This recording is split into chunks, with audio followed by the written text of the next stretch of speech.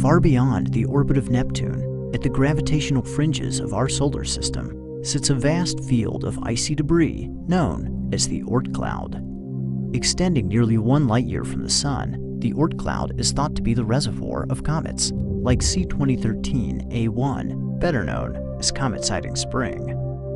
This chunk of frozen water and gas, with the estimated mass of a small mountain, left the Oort cloud's southern hemisphere millions of years ago.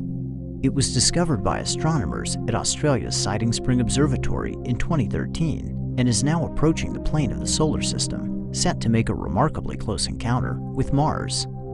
On October 19th, Comet Siding Spring will come within 88,000 miles of the red planet, roughly 1/3 of the distance from the Earth to the Moon. Anyone standing on Mars might be treated to a spectacular view, with the comet's long tail of gas and dust dominating the northern skies. At Gale Crater, NASA's Curiosity rover will turn its gaze skyward for several days surrounding the flyby. Curiosity's mast cam will study the comet's general features, while the ChemCam instrument will look at its chemical makeup.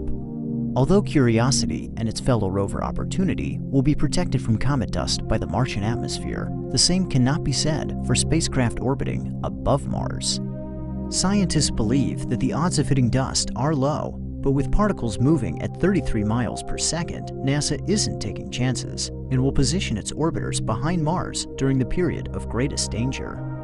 For orbiters like Maven, Comet Siding Spring is not just a risk, but also an opportunity to study a first-time visitor from the Oort cloud.